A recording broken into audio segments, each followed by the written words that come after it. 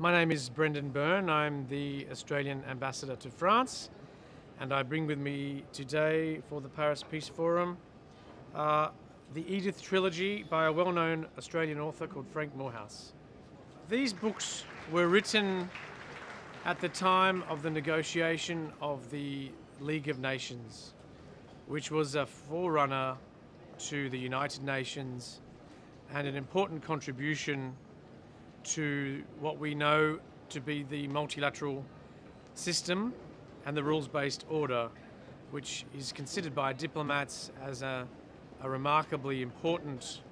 element of the global architecture that guarantees prosperity. This was, when it was signed, the first treaty entered into by my country, Australia, which was then a relatively young country, and that act in itself constituted Australia's really brandishing its values that stand with us in good stead today, values around the need to act collectively to deal with global problems, the importance of multilateralism in dealing with conflict, and the solidarity of nations in support of the rule of law. So this is a very symbolic gift that we're making, because really